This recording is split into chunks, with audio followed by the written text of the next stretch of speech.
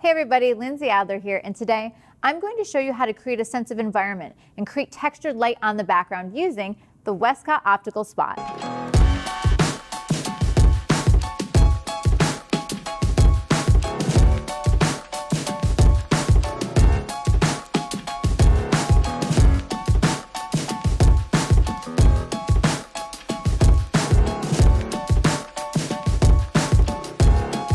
I love to shoot in the studio. I shoot in the studio all the time. But if you're like me and you're used to shooting on plain, solid backgrounds, sometimes it can start to feel a little bit sterile, especially if you've shot the same backgrounds over and over again. And so one of the ways that I use the Westcott Optical Spot is to give new life to my backgrounds, make them more interesting by casting textures or patterns of light on them. And so what I want to show you today is a portrait that looks a little bit more environmental by casting textures of light.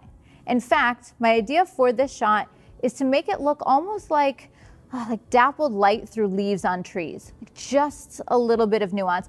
So I'm going to make this really subtle.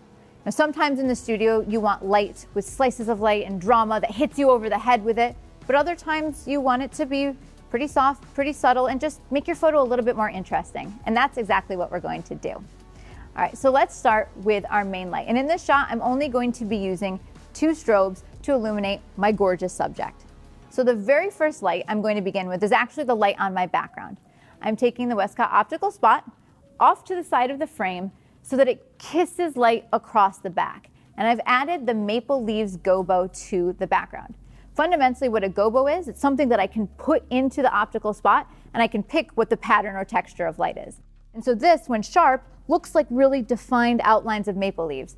But for me, that's probably a little bit distracting. So what I decided to do is defocus the lens, just soften it a little bit. So instead of being crisp outlines of leaves, it just looks like kind of the suggestion or the texture of the leaves. Furthermore, so that the background doesn't become distracting, I'm going to be shooting at f4. So a little bit wider open on my lens so that my subject is sharp and then the background will go a little bit soft. So both my wider aperture and the defocused lens is going to make it just a little soft background texture, so my eye is really still going to go to my subject. So let me turn on that first strobe and we'll take a look at what we're working with.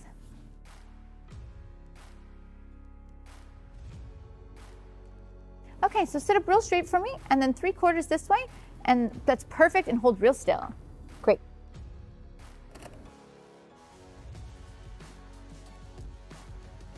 All right, so you can see in this shot exactly what the optical spot is doing. It's giving me that texture to the background.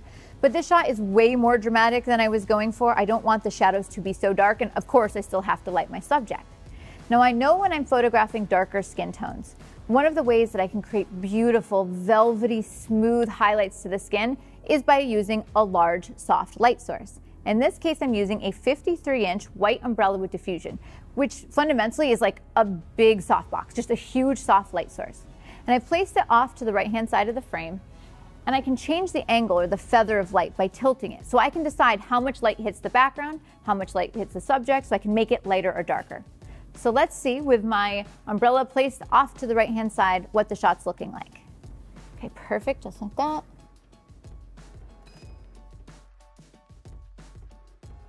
All right, her skin looks gorgeous. It is this beautiful smooth highlight.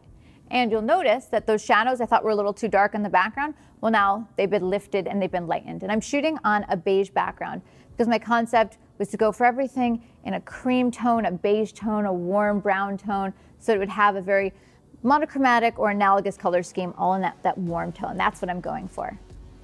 So I do like the shot as is. Like, she looks beautiful, the background is interesting. But I do think I'll add one more element to the shot.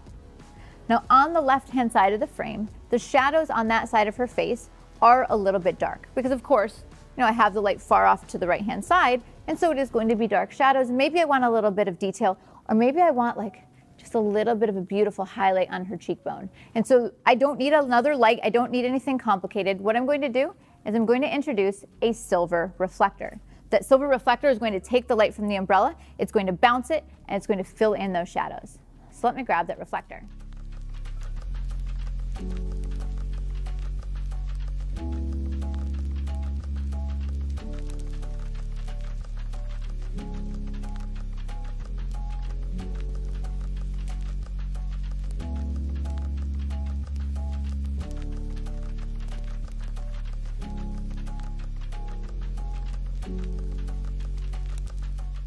right, so can you see what that additional reflector did?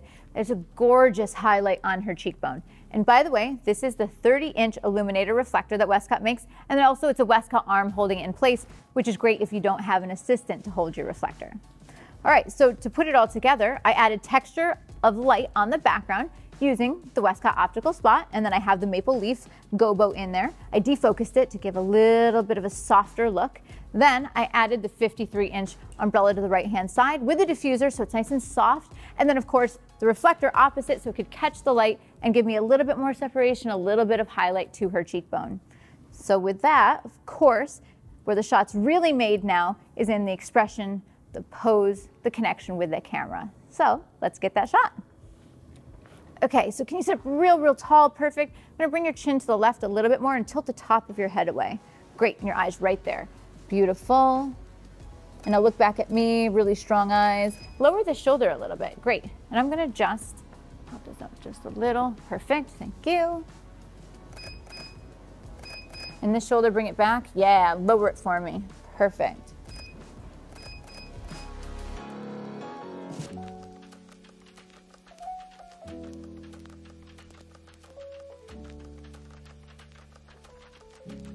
Looking at these shots, you can see why I love the Optical Spot so much, because it has so much versatility. Sometimes in my work, I'll go for really hard slices of light across the face, but if I want something that looks more refined, subtle, and elegant, well, of course, you can take this approach.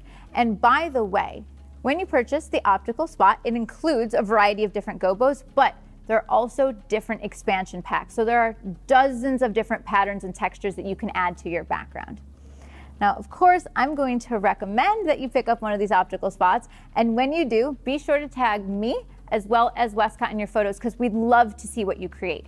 And if you like this video and you want to see more content like this, be sure to like and subscribe. See you next time.